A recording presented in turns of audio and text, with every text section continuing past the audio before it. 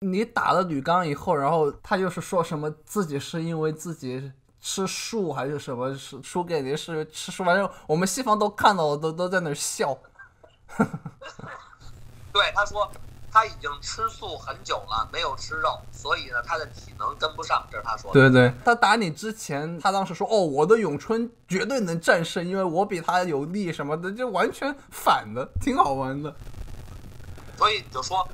在中国这帮武术人有多么脑子有多么的进步，多么的腐朽。对，他们脑子里很多中国人很多中国人脑子里